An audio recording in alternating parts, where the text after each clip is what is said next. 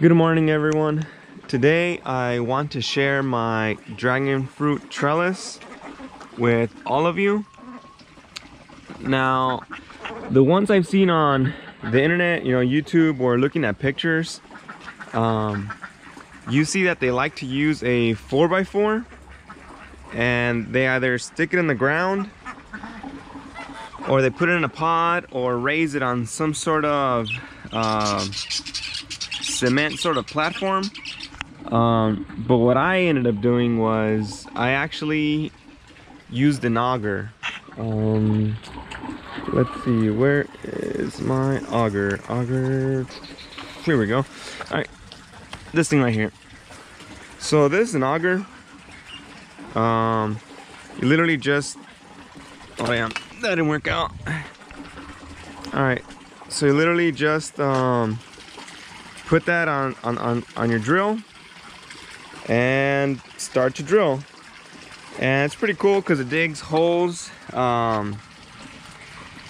straight down. Now, afterwards, what I did was I got one of these metal pipes, I don't know what they're called, and put them in the ground. But what I did before, I didn't put just dirt back in there because it's gonna be, that was gonna be wobbly, unsecure. So I did add cement. Added cement, dug this about 2 feet into the ground, and it's pretty secure.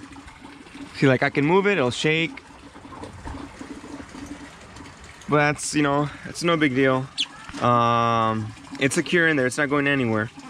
So the way I attached this metal pole onto the wood was, nuts and bolts. You can see the bolt on this side, the nuts on this side, and that's it. That's how it's secure. And on the side, I did end up screwing some screws. You can see them, and these screws will actually help me in securing the dragon fruit so that it goes up from the bottom. There we go. Now, the reason I did this is because if you have any experience with wood on the floor, on the dirt, it begins to rot over time. And as it begins to rot over time, wood will break apart, it'll deteriorate, and your structure that you used will no longer be any good. So I didn't try that approach, the 4x4s. The 4x4. So I ended up doing this instead.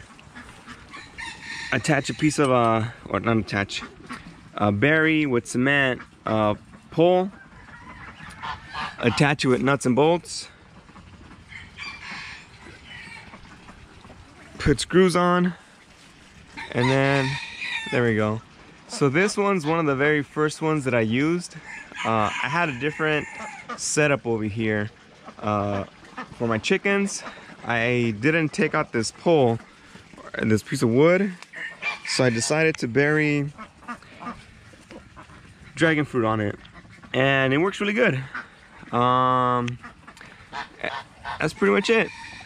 So the way I attached these was, it doesn't really matter where you put the bottom hole in through the metal pipe and the wood. What matters is the next one.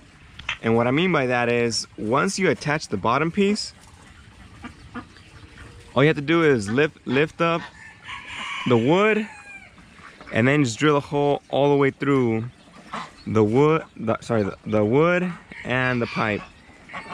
Because if you try and measure it ahead of time, drilling holes ahead of time, you might be off, very, very little, and you won't be able to get this through it without making the hole any bigger, which might cause your system to become wobbly.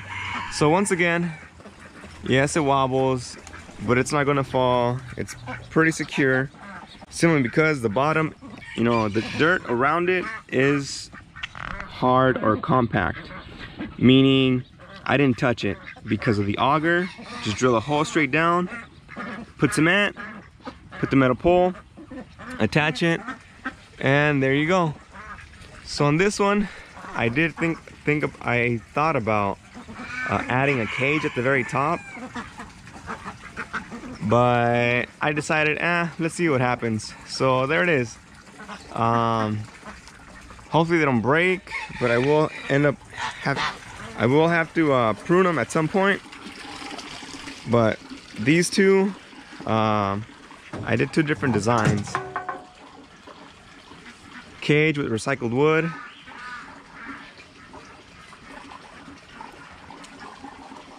And then at the bottom I did use 2x6s, and I drilled these little holes on it. It might be kind of hard to see. It has 6 holes. Each one of them has 6 holes in it. And the reason I did this is because I actually want to help the I think they're called mason bees or masonry bees or something like that.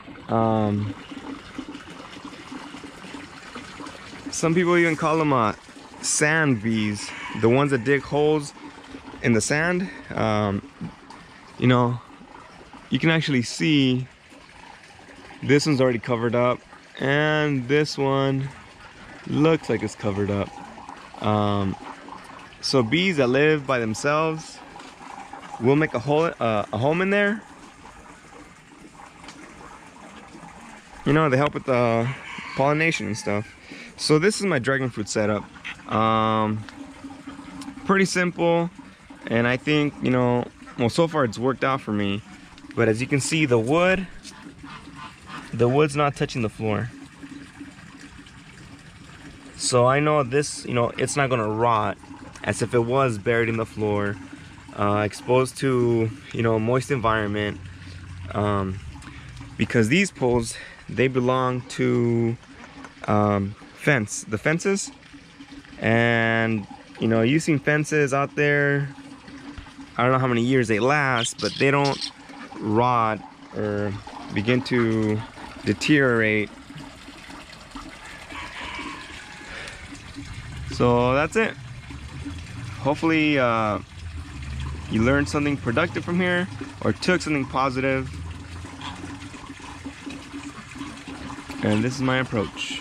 Thanks everyone.